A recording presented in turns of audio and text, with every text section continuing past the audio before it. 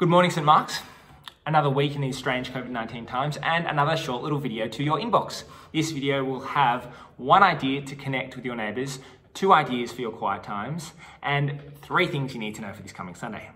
So first, 1 idea to connect with your neighbours. A friend of mine on Facebook posted a letter that he wrote to the houses in his street.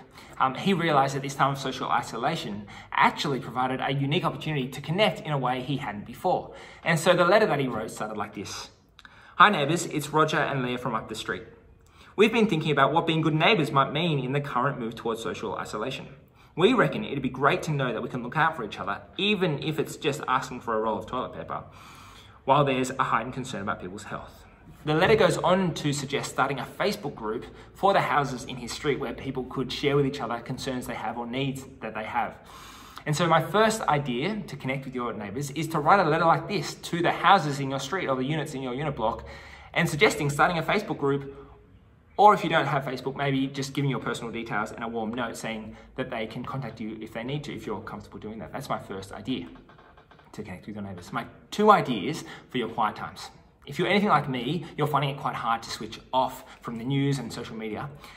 And so I'm realizing that starting the day in prayer and reading the Bible is more important than ever. And so my 2 ideas for that are reading a psalm a day, or maybe 2 psalms a day, because they've said this period will last 90 days. If you read 2 psalms a day, you'll easily cover the whole book. So the psalms are just so good because they express a range of human emotions and they train us to bring those emotions to God. And we're going to experience a whole range of emotions in these times. And so being sort of trained by the psalmist to look to God in these times is just so important. So my first tip, read a psalm or 2 a day. My second tip is connected to the first.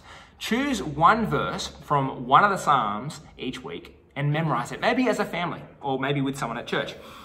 For example, there's this golden verse in Psalm 18, verse 2. We're going to say it together in our services this weekend. Psalm 18, verse 2. The Lord is my rock, my fortress and my deliverer. My God is my rock, in whom I take refuge, my shield and the horn of my salvation, my stronghold.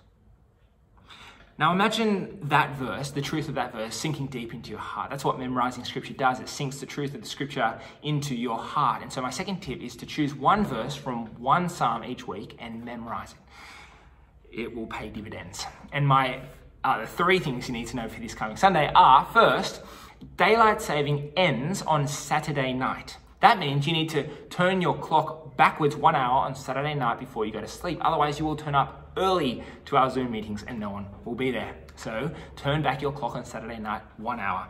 The second thing you need to know is that this coming Sunday, we're doing something new again. We've never had virtual Lord's Supper together, and we're going to this Sunday. So be sure that you have ready to go a piece of bread, a small piece of bread, and either fruit juice or grape juice, or maybe some wine if you're old enough, so that when we have the Lord's Supper, you're all ready to go. That's the second thing you need to know. And third, you need to know that to join the Zoom meetings, go to the St. Mark's freshwater.org website, our website, and scroll down on the homepage and you'll see a button for the particular service that you're in to join the Zoom meeting. So go to our website and scroll down a little bit to join the Zoom meeting this Sunday.